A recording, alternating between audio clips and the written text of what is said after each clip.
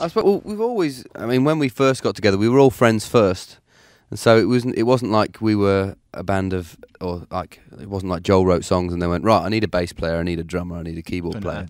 In the Yeah, NME, we just all were friends who just all happened to love music and happened to play different things. And so, I mean, really, apart from Tim, who's quite accomplished, we've all kind of learnt to play our instruments together. And so, as we kind of were being in bands, we kind of learnt to play and learnt to write songs. And so, I think that makes a big difference. That the foundation, the very beginning of the band, was being friends.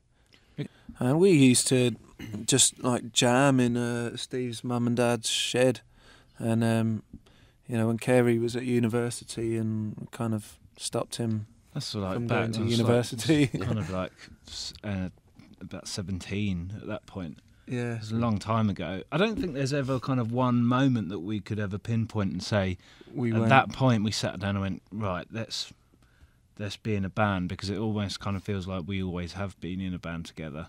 Yeah. And so there's no kind of defining moment.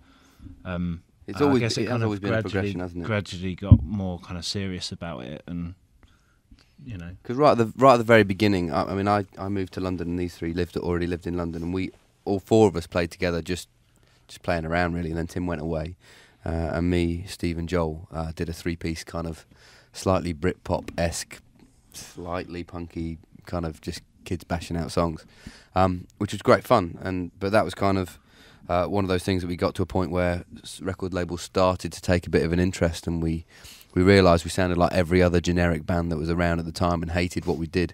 And so we had a gig, actually. We'd done some demos for like Island Records, hadn't we? And we had a gig about a week later, and 3 or 4 record labels had called and said, we're coming to the gig. And we were rehearsing, and I remember us three stopping and just having this really surreal conversation where we're just like, I'm not enjoying this. I'm really fed up. I don't want to do this anymore. And so we kind of rang all these record labels and said, sorry, we split up. We're not a band anymore. Sorry, we're not doing the gig. And then we started writing songs like from scratch again, and Tim kind of came back in, and that was kind of the beginnings of Athlete, kind of being dissatisfied with being like everybody else, and luckily it worked out.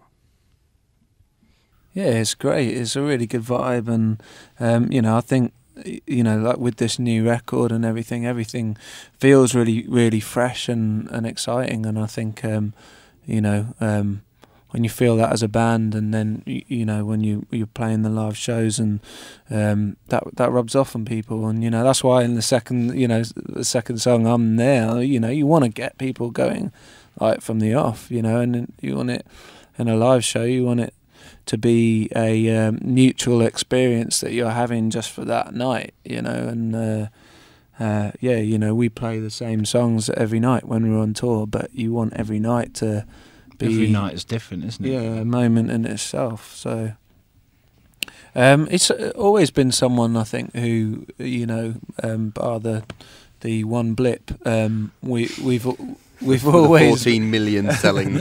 You know, we've always really admired like what him as a producer, and I guess, you know, we've wanted to work with him. You know, we looked at him on the first and the second record, I think, and basically we just sent him a couple of demos, just really, really, really raw form. And he just got straight back on the phone, and I just had this conversation with him, you know, when he was just like, right, okay, when are we going to start? And it was a funny thing, because at the time we didn't have a record deal, so... Well, that's what I said to him. I was just like, well, look, you know, there's no money. I have to be honest with you. There's no money, so I don't know how we're going to do this. He was just like, well, let's just do it. It doesn't matter. It's this, you know, if you haven't got a record deal, it's the best way to make a record. You know, if you're skint, it's the best way to make a record. So, you know, and which is only half true, to be honest. Only half true. Yeah. There comes a point when you're thinking, how are we going to finish this? Yeah.